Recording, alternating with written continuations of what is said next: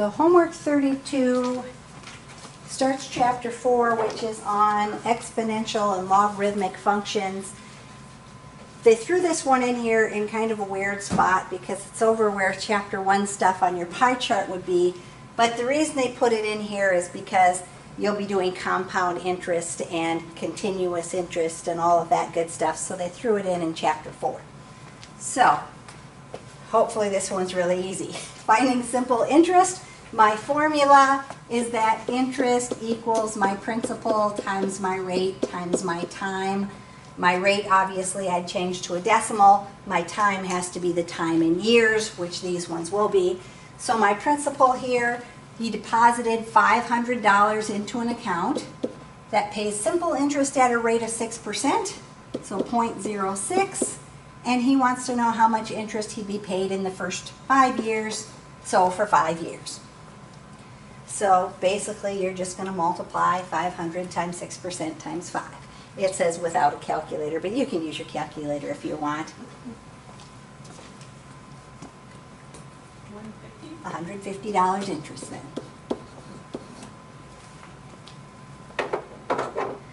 Abdul deposits $6,000 in an account that pays simple interest at a rate of 4% per year. How much will he be paid in the first 4 years? So $6,000 is his principal. His interest rate is 4%. The time is 4 years. And if you multiply that out, you'd have $960 in interest.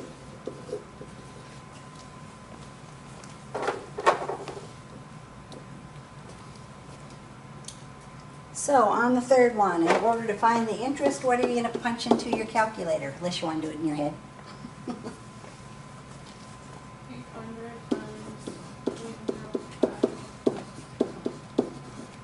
800 times 0.05 times 3 years is 120.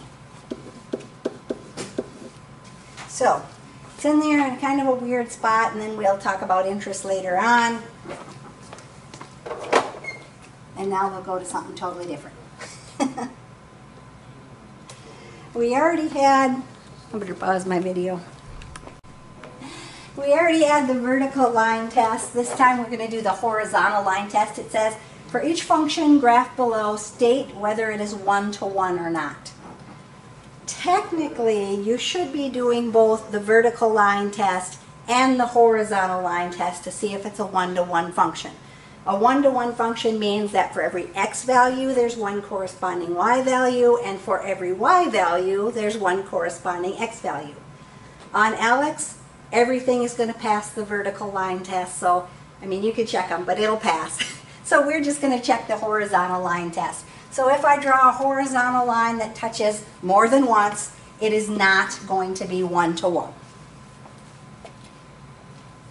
So this next one again, if I drew my horizontal line, if I could draw it up there, it would hit those 2 points, not going to be 1-to-1. Same thing here, if I draw it right there, it's going to touch 2 times, not going to be 1-to-1. Ah, here we finally got one that's 1-to-1. If I drew a vertical line, it touches once. If I draw a horizontal line, it touches once. Yes, that is a 1-to-1 function.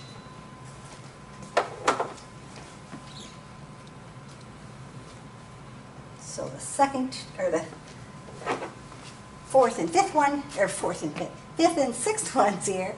This one here, if I draw my horizontal line, definitely touches way too many times, not a 1-to-1 function. This one, we're okay here. Looks like we're okay all the way through. So that last one will be a 1-to-1 function.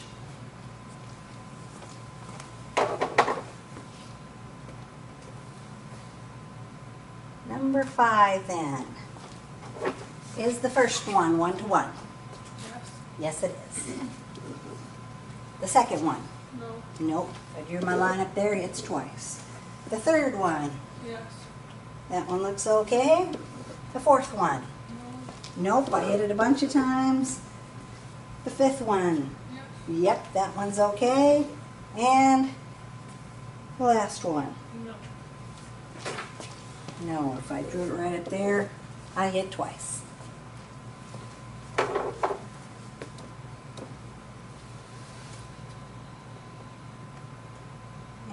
number 6. The first one? No. Second one? No. The third one? Nope. Everyone I want to hit a bunch. The fourth one? Nope. The fifth one? That one looks okay. I don't have any lines I could draw that would hit more than once. So yes, and the last one. That one is also a yes, just touches once. So just watch out for that one if you're doing something other than Alex. Technically, when it asks if it's one-to-one, you should test both vertical and horizontal. The next 3 are talking about inverse functions. An inverse function is when you switch the x and the y around. Notation for an inverse function, they'll say to the -1 power. So the inverse of g would be the set, and I'm just going to switch my ordered pairs around. So -2, -9, 7, -2, -4, 2, and 6, 4 would be my inverse function. So this first question is saying, in my inverse function, find my ordered pair that has an x value of -2. What is the corresponding y value?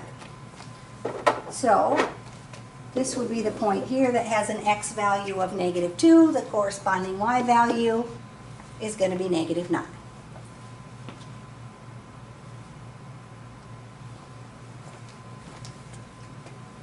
Now the second part of this, we have h of x equals 4x minus 3.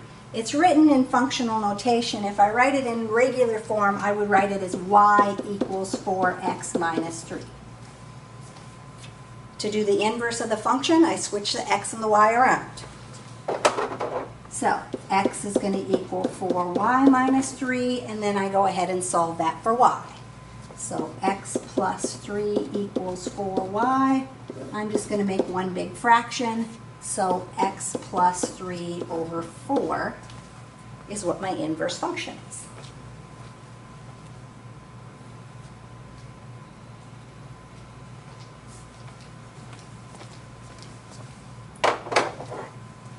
Now the last part of this wants us to put 1 into our inverse function, and then once I do that, put that into the regular function. So I'm going to put the 1 into my inverse function, and so 1 plus 3 is 4. I get 4 over 4, which happens to be 1. I'm then going to take that answer, put it into my regular function, so I'm going to do 4 times 1 minus 3. 4 times 1 is 4, 4 minus 3, hey, is 1. My answer there is 1. Now, since the regular function and the inverse function are opposites of each other, if this is 1, this also better end up being 1, or there's a mistake somewhere in there. The middle number might not be 1, but if this is 1, the final number should be 1 if everything's working out correctly.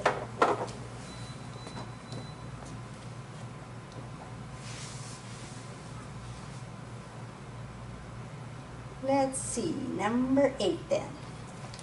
So number 8, if I'm first of all going to do my inverse function, my new set of ordered pairs would be what? -2, -4, 1 and -1, 6 and 1, -4 and 6. So it's saying, in my inverse function, if I have an x value of 6, what's my corresponding y value? 1. There would be my point that has an x value of 6. Corresponding y value is 1. Then we want to find the inverse of our function. I'm going to write it as y equals, that's probably the car salesman guy. Oh, he's texted me. Okay, I can almost read my own writing. Y equals 2x plus 13. So if I'm going to do the inverse of my function, I'm going to switch my x and my y. So x equals 2y plus 13. If I'm going to solve that, I would do what?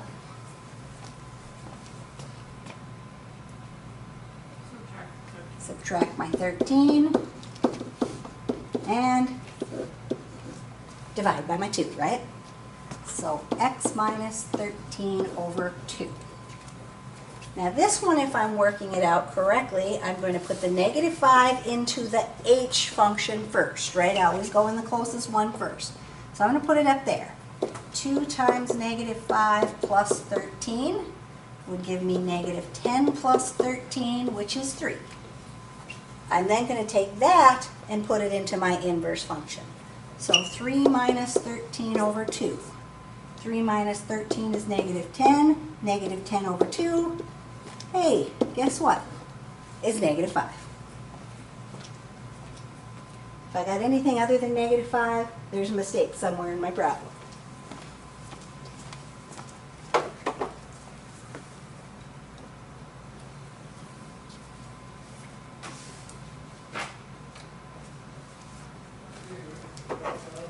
So on number 9 here, doing the inverse of g would be what for my ordered pairs? And warm, huh? Okay.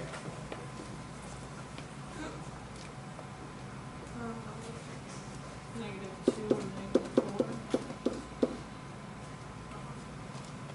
1 and negative 1. 6 and 1. Negative 4 and 6.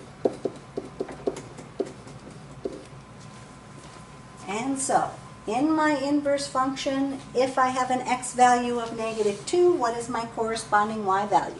Negative 4. Negative 4.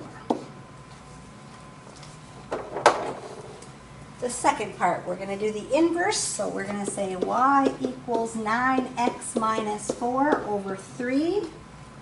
And in order to do the inverse, we're going to switch our x and our y, so we're going to have what? I equals 9x minus 4. Or x equals X equals 9y 9y minus 4 over 3, right? Switch your x and your y. Now if I'm going to solve that for y, first thing I would do is times by 3, so 3x equals 9y minus 4. And then I would add 4, so 3x plus 4 equals 9y. And lastly, divide by our 9, right? So 3x plus 4 over 9 is my inverse function. So I'm going to start by putting 5 into my inverse function. 3 times 5 plus 4 over 9. If I do that, I'm going to get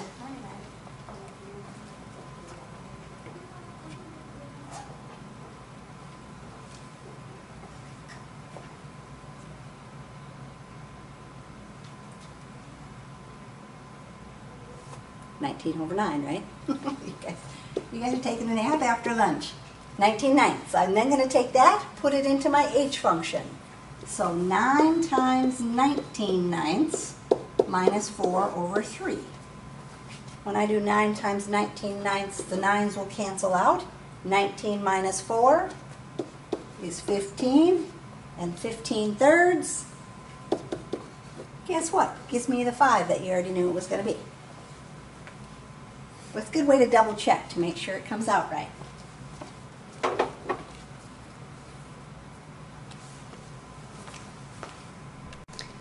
All right, so inverse function problem type 2. I like to switch my x and my y right away at the beginning. For some reason on this one, the Alex explanation solves it for x and then switches the x and the y at the end. Either way works. But I would say, okay, y equals negative 4x plus 9 over 7 plus 3x. So for my inverse function, x is going to equal negative 4y plus 9 over 7 plus 3y. Change your y to x and your x's to y's. Then I have to go ahead and solve that for y. So first of all, I have to get rid of my fraction. So I'm going to multiply by 7 plus 3y. So I'm going to get 7x plus 3xy equals negative 4y plus 9. I multiply there by my denominator. Since I want to solve it for y, I want my y's on one side. I'm going to move them to the left. Anything without a y on the other side. So I'm going to leave the 3xy. I'm going to add the 4y to move it over. I'm going to leave the 9 and I'm going to subtract the 7x to move that over. So anything with a y on one side, anything without a y on the other side, so that I can go ahead and factor the y out of those two terms. So y times 3x plus 4 equals 9 minus 7x. So just taking the y out of each of those. And then to solve it for y, all I have to do is divide.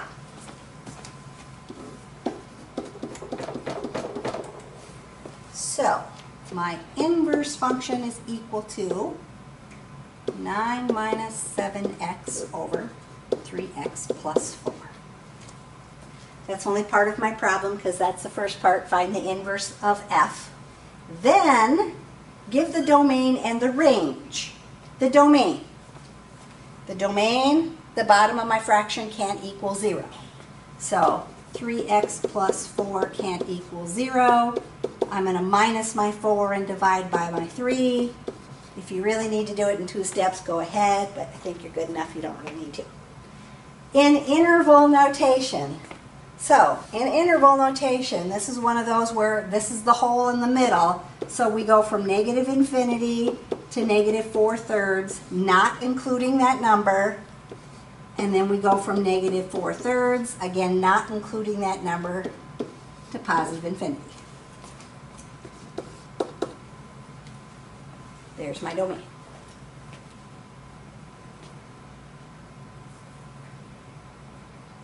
The range of my inverse function happens to be the domain of my original function. So on the range, I'm using the denominator of the original function.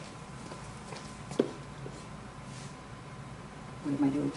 Not x. I'm doing 7 plus 3x cannot equal 0. I was going to solve it already. So x cannot equal negative 7/3 then, right? Subtract my 7 and divide by my 3. So for my range, it's going to look like my domain, only I'm just going to change this number. I'm lazy. I highlight it, copy and paste. So my range is going from negative infinity to negative 7/3, and then from negative 7/3 to positive infinity. So all of those things will go in for your answers.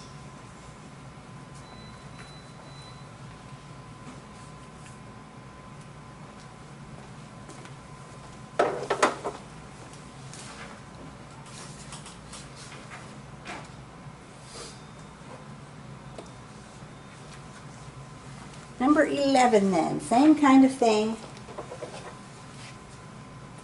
Here's my function in regular notation. I'm going to replace the functional notation with a y, and then I'm going to do the inverse. So the inverse would be what?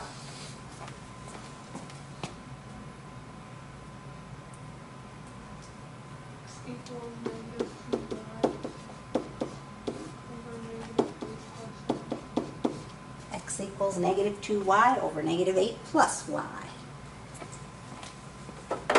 Solving that for y, getting rid of our fraction, we're going to multiply by our negative 8 plus y, and then we would have what?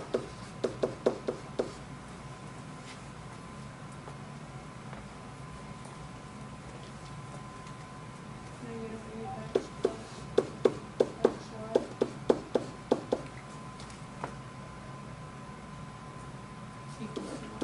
Equals our negative 2y, right?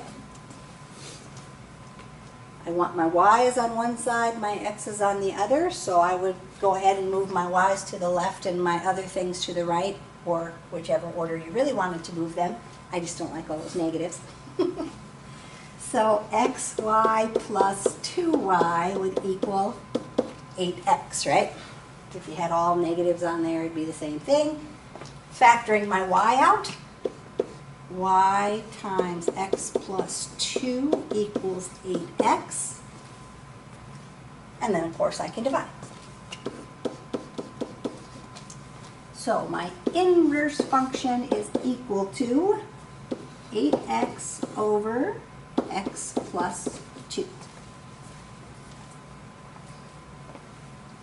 So the domain of my inverse function is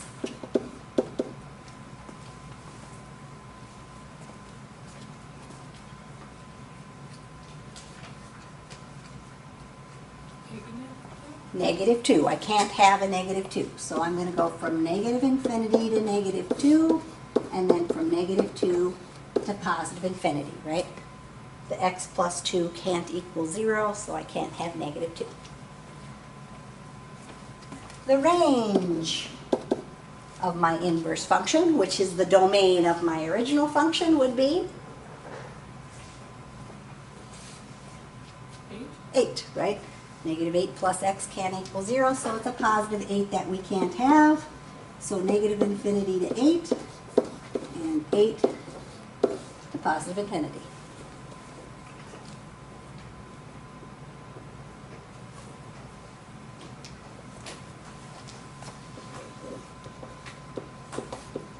So you're using that when you find your range.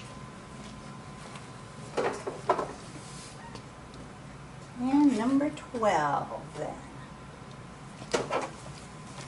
If I replace my f of x with the y and do the inverse, I would have what?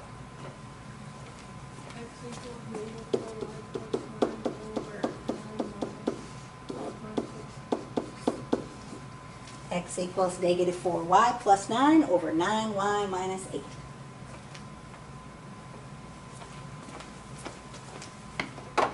Next step, we'll get rid of our fraction. And we would have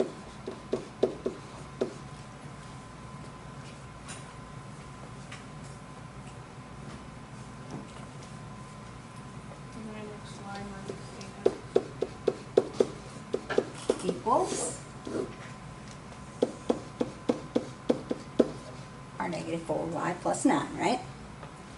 Moving our y's to the left and our other stuff to the right, we would then have what?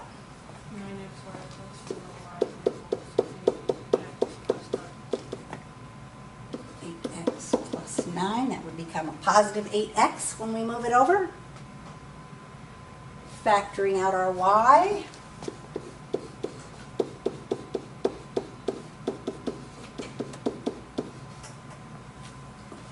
Y times 9x plus 4 equals 8x plus 9, and then divide.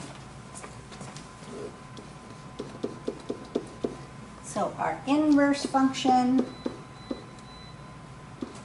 is 8x plus 9 over 9x plus 4.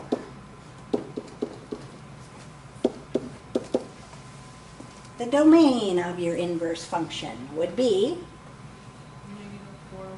-4/9 is what I can't have. So -infinity to -4/9, and then -4/9 to +infinity.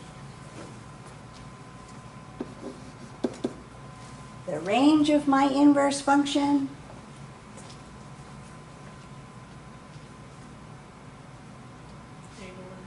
would be 8/9, +8/9. Using the denominator of our original function. So -infinity to 8/9, and then 8/9 to +infinity. So kind of long ones.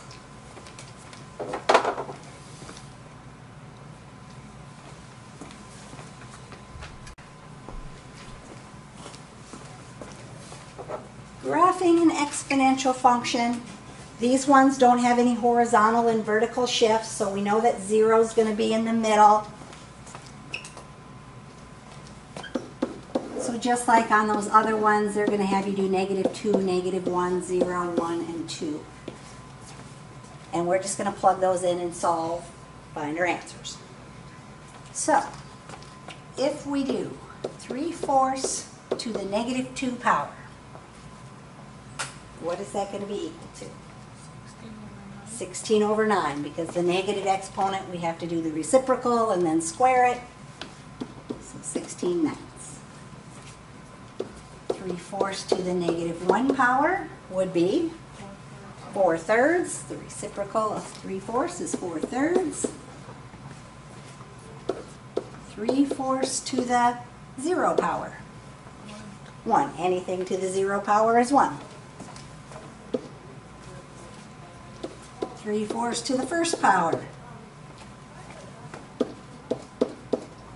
Okay, since it's to the 1st power, it's the same thing. 3/4 to the 2nd power. 9/16. So obviously on this one we have a whole bunch of fraction things. They're going to make you use that plot point tool. We're just going to estimate where they're at. Let's see, 16/9 would be somewhere underneath the 2 anyway. 4/3 would be 1 1/3, so a little bit above the 1. 0, 1 would be right there. 1 3/4. And 2 9/16. Now they are going to make you do one other thing on here, because what's going to happen with my exponential function is it's going to start up here, it's going to come down, and then it's going to level off, and you're going to have what's called a horizontal asymptote. Asymptote is an imaginary line that the graph is approaching but isn't going to cross. So you will have a little tool that looks something like this up there on the top or on the side. You're going to click on that. Your horizontal asymptote is right on the x-axis. For an exponential function that doesn't have a vertical shift, it's always going to be right on the x-axis. So you just put that on there. Then when you hit the graph button, if I could draw straight, it looks something sort of like that. It's not really going to hit the x-axis, but I didn't draw very nice.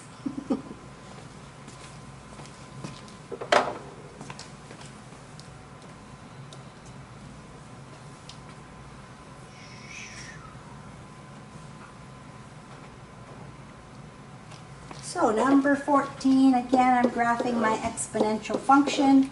Doesn't have any shifts, so they're going to use those 5 values to plug in for your x. So I'm going to do 1/2 to the minus a negative 2 power.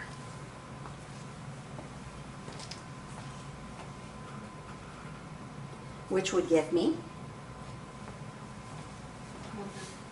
what did you get? No? No.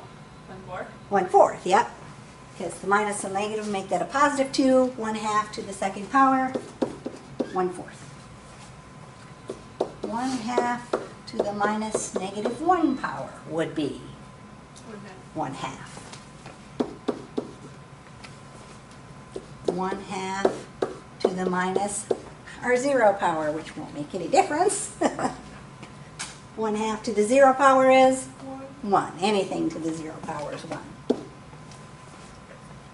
1/2 to the minus 1 power then is going to be 2. The reciprocal of 1/2 is 2 over 1. And 1/2 to the minus 2 power would be 4. The reciprocal would be 2, and 2 squared is 4. So, negative 2 is up 1/4. Negative 1 is up 1/2. 0 is at 1. 1 is at 2, and 2 is at 4.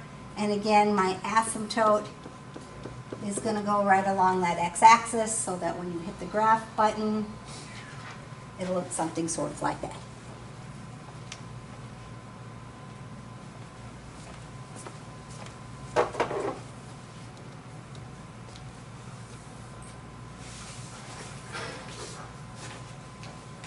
Oops, tried to go to the end.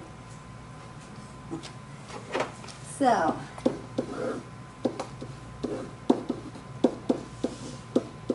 have you graphed exponential functions before? No? Something, hey, you finally got to do something new. So, we're going to do negative 2 to the negative 2 power. Notice there are not parentheses, so you're doing the 2 to the negative 2 power and putting the negative in front of that, right? So 2 to the negative 2 power is 1 4. 1/4, and then I have the negative sign in front, so negative 1/4 would be my answer. Of course, if you're really bad, you could use your calculator and punch this stuff in, but you know, it's good practice. Negative 2 to the negative 1 power then would give me an answer of negative 1/2. Negative 2 to the 0 power would be, what did you get? 1. Negative 1. So we got that negative in front. Negative 2 to the first power is going to be negative 2. Minus 2 to the second power will give me, 4. this is 4, then I got to apply the negative to it. So negative 4. So the difference between this and this, right? Got to do the exponent first before I do technically multiplying by negative 1. So negative 2 is at negative 1/4. Negative 1 is at negative 1/2. 0 is at negative 1. 1 is at negative 2. And 2 is at negative, 4. I better put that in the right spot. Again, I have my horizontal asymptote. And so I'm going to go like this. And my graph's going to look something sort of like that.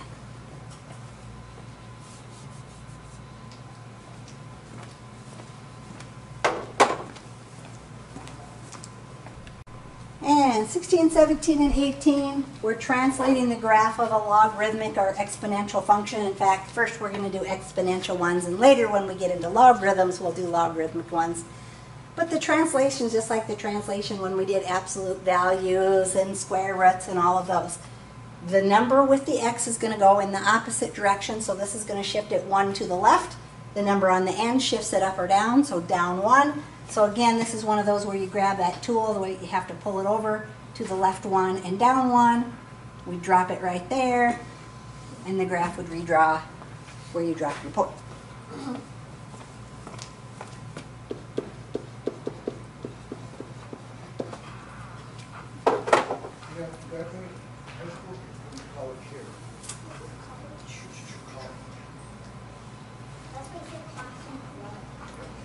So on number 17, how is that graph going to shift? To the right 1 and down 3, right? Right and down. So we grab this point, we move it to the right 1 and down 1, 2, 3, drops it right there, and the computer draws the graph through that point.